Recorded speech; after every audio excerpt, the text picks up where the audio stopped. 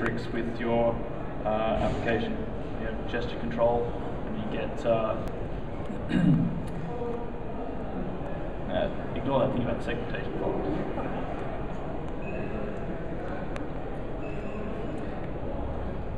So this is the small sensors example from Qt Mobility. It's available in 1.0, and you can use it on MyMo and soon via the Smart Store on Symbian as well.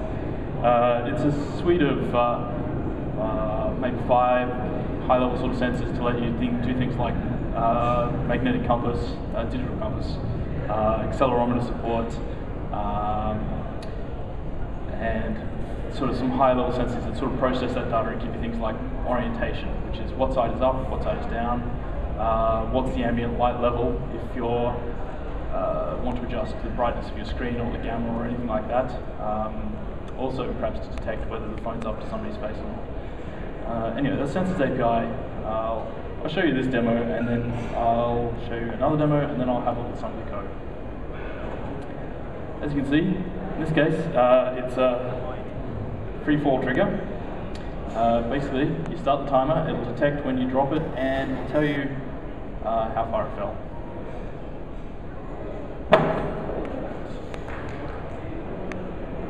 So as you can see, it fell about 82 centimeters. He actually dropped it at 900? Obviously, you may want to try and catch it. You can also throw it up, but I wouldn't do that here. Here we have another part of the demo. It shows you the acceleration. So if you shake it around, you get some really big numbers there. This is sort of the raw data. It's not filtered very well. That's why there are some more higher level sensors. For example, there's orientation sensor. So as you can see, this says it's face up. Upside down, face down, top up, left up, etc. You can see the values there that the orientation, the X, Y, and Z values. Z1 doesn't change.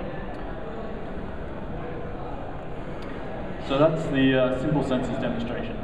You can probably think of various ways to use this. Gestures like silence the alarm, go away, I'm bored, ring me, get me out of this meeting, that type of thing. So here's a demo that may take off, but should be interesting nonetheless. It's a combination of digital compass and orientation sensing. You can sort of, as you tilt the device, it changes the view. You can see a picture of sunny Tampere.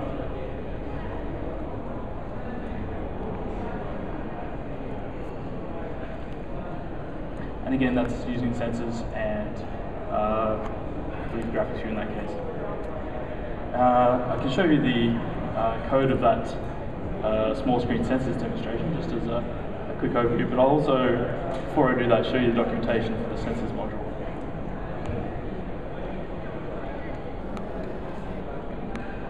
So this is Qt Creator, part of Nokia Qt SDK, and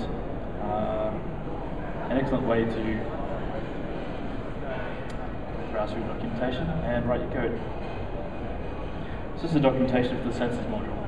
At its basic, there's a base class for an abstract sensor. You get an abstract reading from an abstract sensor, and there are a number of subclasses to provide the various things like magnetometer, accelerometer, orientation sensor, all that type of thing.